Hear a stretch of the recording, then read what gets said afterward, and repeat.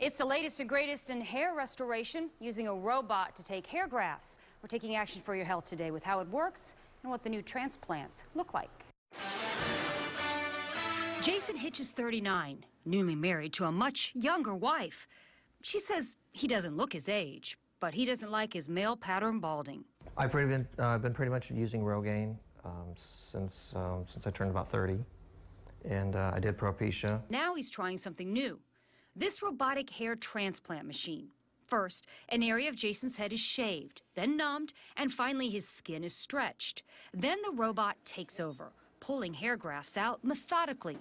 Doctors used to have to do hundreds, even thousands of grafts by hand. And we're taking a punch that's a millimeter in diameter, and it has to be dead set over the follicle.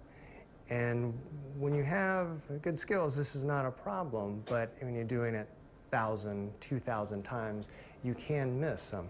And this is where the robot comes in, is that it's very precise, very accurate, and it does not fatigue.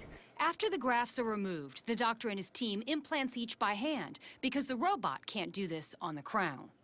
And this hair is permanent. It's with you for the rest of your life. It retains all the characteristics of the hair that had before. And it'll grow, it'll need to be cut, it'll need to be styled. Here's a before and after picture of a man 1 year out. Dr. Slesher says within 10 days, Jason's friends won't be able to tell he had anything done, and the hair will fill in gradually. As any surgeries go, there's the potentials for things like bleeding, infection. However, those are very minimal. You might be wondering, what about women? Well, it's not FDA approved to use on women yet, although it has been used off-label.